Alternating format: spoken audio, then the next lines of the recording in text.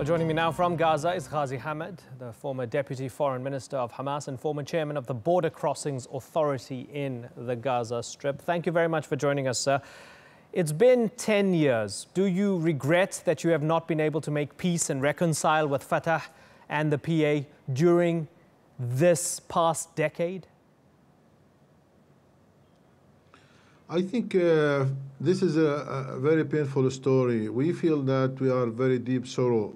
Either in Hamas or Fatah or all Palestinian factions are very sorry for not to achieve such a big goal for the Palestinians in order to have kind of unity and cooperation and coordination between Hamas and Fatah, because really we are losing much of our energy in order to direct the compass towards the bigger challenge for us, which is the occupation. I think we spent a long time.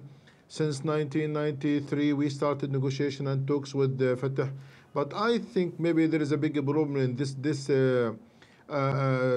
talks or negotiation, that it's not based on the strategic vision, on the political platform, in order to deal with all dimensions. But I think sometimes we focused on some issues and some problems, try to overcome some troubles. Because of this, we reached this point that now we still have a big gap between Hamas and Fatah. We have differences everywhere in all items, in all points, in all topics. But I think there is no other choice. We have to work together. We have to be unified. Not only Hamas and Fatah, with all Palestinian factions, because we cannot challenge Israel. We cannot achieve our national goals. We cannot stop the projects of the occupation in our territories without being united, without being unified. So I think that it is now we have a golden opportunity in order to work together and to start with a serious negotiation and talks in order to give our Palestinian people hope that someday we can do something for them and for the generation, and also in order to achieve our national goals, to put in for the occupation, to establish our state, to live in dignity and freedom. We have to work together. Hamas, they cannot work together alone, and Fatah, they cannot work alone. So we are in need in order to work together and to have a common vision and a strategic vision, especially to fight against the occupation. Now, you have absolute control over Gaza. You won an election 10 years ago. That was 10 years ago. Why don't you hold another election in the Gaza Strip? No, really, we all the time we are calling for elections. We are not afraid from the elections, and we need the election in order to rebuild the political system and in order to refresh the political system of the Palestinian people. Well, and I think in the first agreements of the reconciliation in Cairo in 2011, we agreed in order to run elections after forming the unity government. And also in the Shati, what's called the Shati camp agreements, we reconfirmed that we accept the elections again. And now in our talks with brother Fatah, now in Doha, we again assured that we are interested to have elections either inside the Palestinian territories or outside.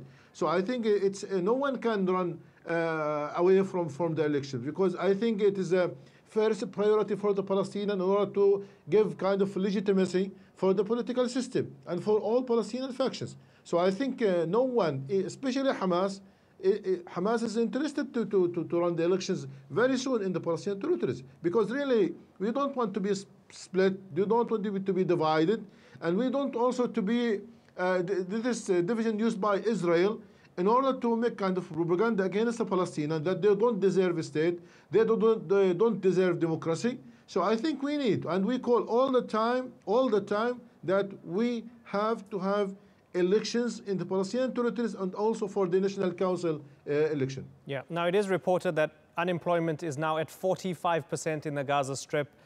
80% of residents rely on foreign aid. Now, yes, there is a blockade. Yes, there is a siege of the Gaza Strip, granted, but you do get aid from allies and sympathetic countries. Why haven't you, as the ruling authority, been able to make life less miserable for the 1.8 million Palestinian residents of Gaza? Look, this is our priority. We want to ease the life of people here.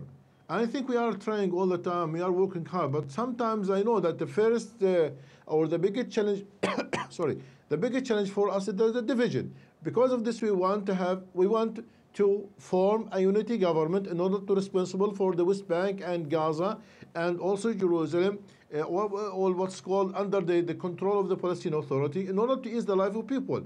But I think that on the other side, we need from the international community to exert more pressure on Israel in order to lift the siege and the embargo in Gaza, in order to allow for the gates to be opened for the export and import and for the movement of people and for the access of people.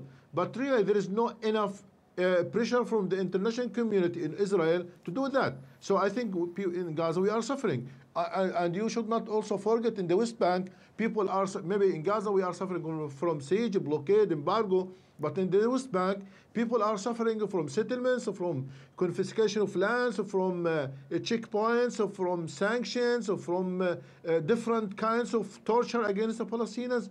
So I think we are, as I said, we are in need in order to unify the political system in order to recruit all the Palestinian people, all Palestinian factions for one goal, is to put in for the occupation and to ease the life of the Palestinian people in the Palestinian territories.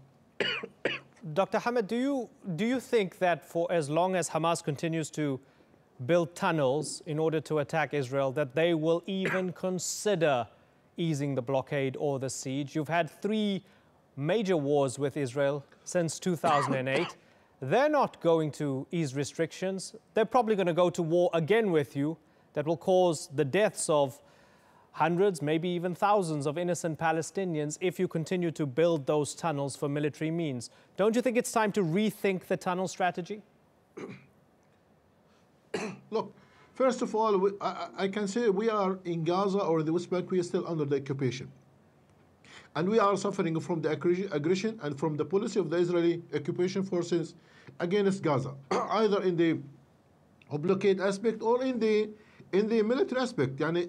From time to time, you are surprised with a new Israeli campaign against Gaza, against civilians, against people here.